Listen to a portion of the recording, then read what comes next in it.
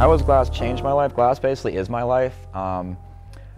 Before I got into blowing glass, I got into it when I was about 22 years old, and I was kind of like looking for something where I didn't want to like work for someone. I wanted to be my own boss. I wanted to be creative, work with my hands, and kind of have the freedom of the kind of DIY, do-it-yourself lifestyle.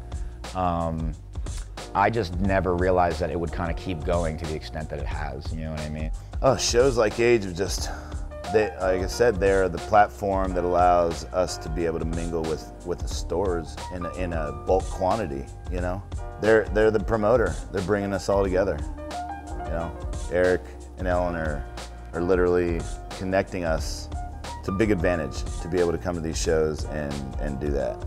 And as big as this industry is, it really has a niche or a tight family-based group of all of us that have started from close to the beginning of the glass scene, you know?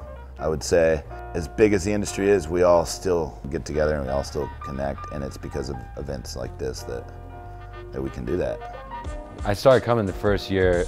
I didn't start exhibiting here at AGA until about 2010, but I've always come to AGE to check it out. AGE is a great platform for pipe maker because it's only pipe makers.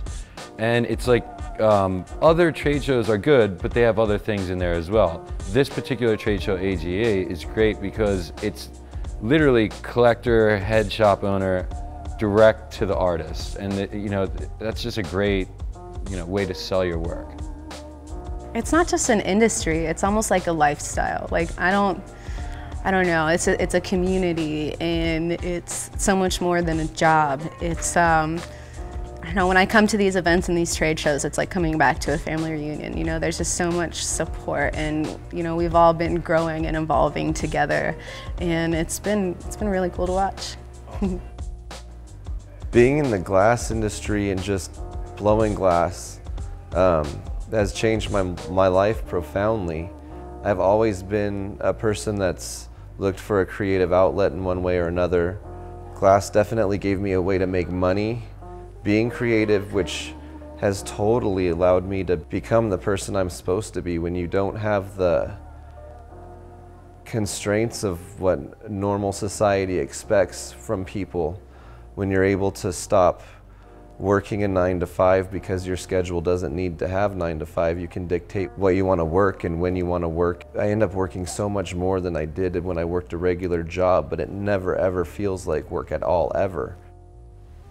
Yeah, life is pretty much glass for me. Glass is life. That's all I know, really. I mean, I do know other things. I'm a musician as well, but when it comes to art, glass is the only one that really speaks to me. I can take this solid form from its raw shape and manipulate it, take something from my mind and make it real in 3D. And it's given me the ability to realize that I can show my emotions in other ways than just wearing them on my sleeve. I come to one of these shows, and every time I come here, it reiterates why I do what I do and why I'm continuing to make the art that I'm doing. And I think I do it just because, I make a living doing it, of course, but also, more important than that even, I think it's like an expression that I'm putting out there into the world, and it's, just wanting to inspire people. I'd say that's where my fire comes from.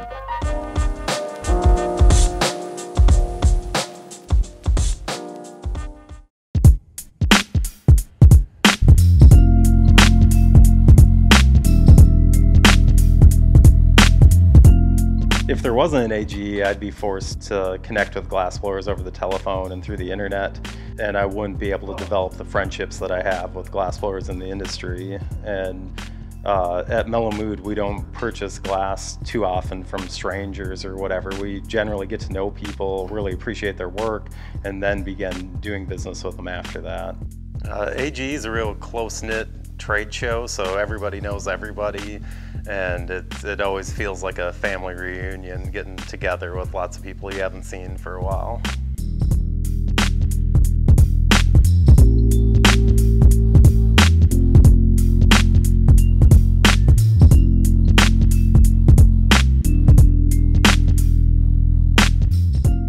So I think really what I've experienced is you're seeing people become vastly more educated.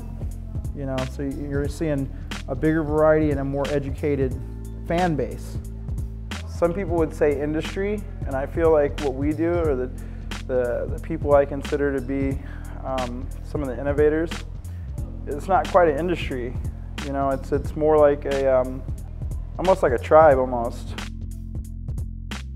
There's like this element of competition between all these manufacturers of colors and the people making the glass and the people actually making art out of it.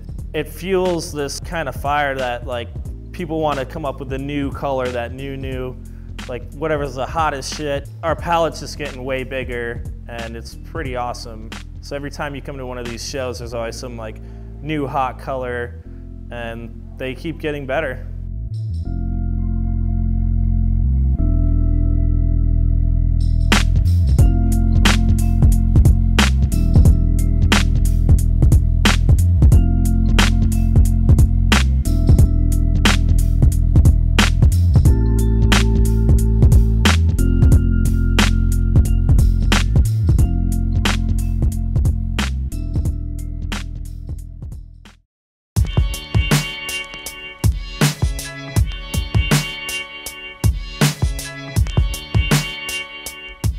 Man, AGE is like, since it, like I feel it first started, Eric and Ellen tried to do like, you know, just American made stuff.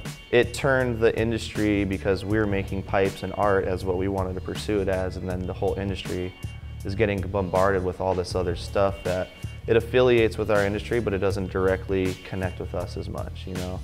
If we're trying to sell like a really nice piece of glass and there's like the Wizinator right next to us, you know, it's like, I don't want to put them on blast, but it's like we're in the same room as them, and it is a kind of like that kind of market-driven product. So we were kind of like, you know, in the crossroads, and I think by AGE opening up, it like kind of opened up the doors for more artists to just be glass, just be like really nice kind of quality work, and it's evolved since then, you know, since I was coming in like probably 2008 maybe.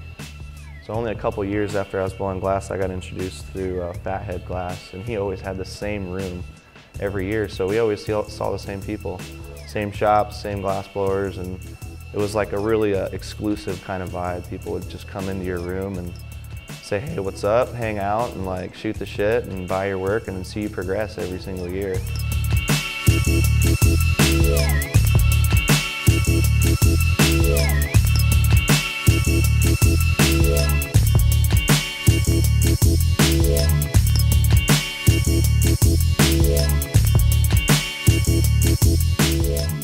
People like Darby, you know, he was the one that really, when I saw his work, I really realized for the first time that a pipe could be a piece of art, not just something that you smoke out of. It's like on a different level, and so we all live on that level now. It's pretty cool.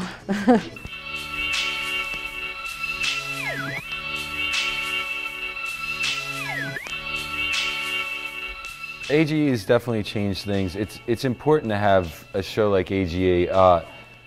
A pipe is a three-dimensional object, so if you shoot a picture of it and you send a picture out, you're only looking at one side of it. So AGE provides that platform where a person, a shop owner, can come, pick up the piece, hold it, actually see it all around, and really feel the piece out and see if they like it or not.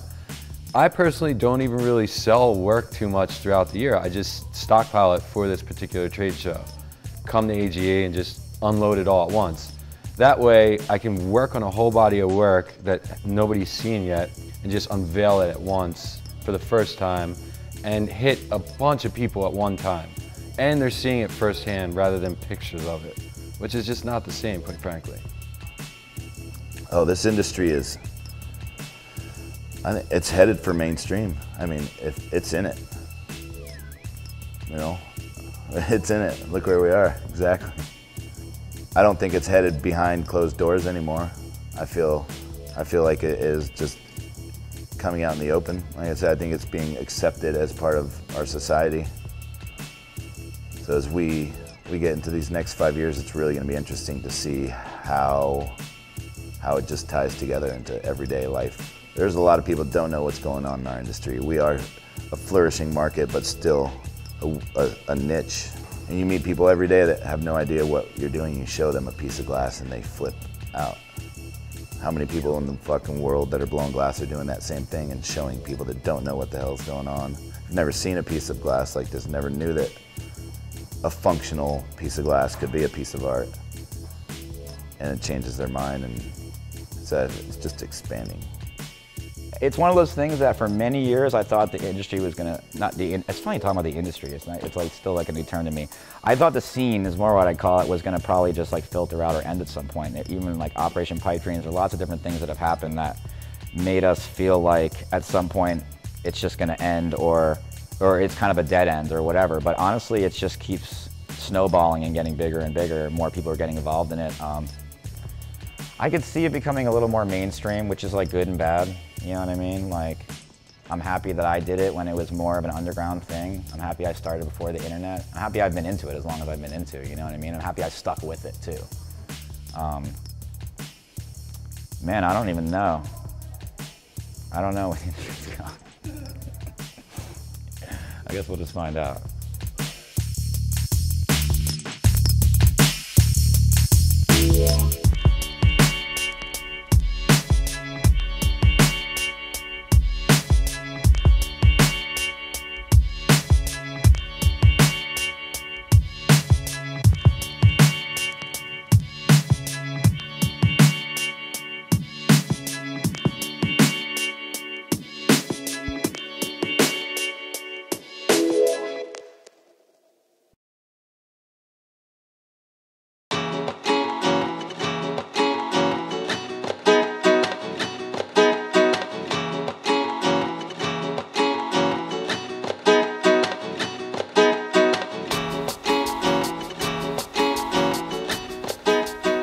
Well, I like AGE is because it's American Glass Exposition. It's like none of the other bullshit that you see at other spots, like trying to display your work next to like a pocket pussy like fucking setup or like incense or whatever. So like that's why I like this show the most, is because it's just like all about the glass. What do I have? I don't have anything against pocket pussies. It's just like I don't want to display my nice piece that I spent like fucking a week working on next to some like fucking pocket pussy display, you know? It's like there's a certain way of like presenting stuff, and like, I don't know. It's like, damn, I spent all this time on this crazy piece, and like, whoa, right next to it you can like check all these different pocket pussies out, and like, but at those shows they do have cool shit like tasers and like fucking knives and stuff like that. Yeah. Last one we got a taser, fucking so much fun, dude.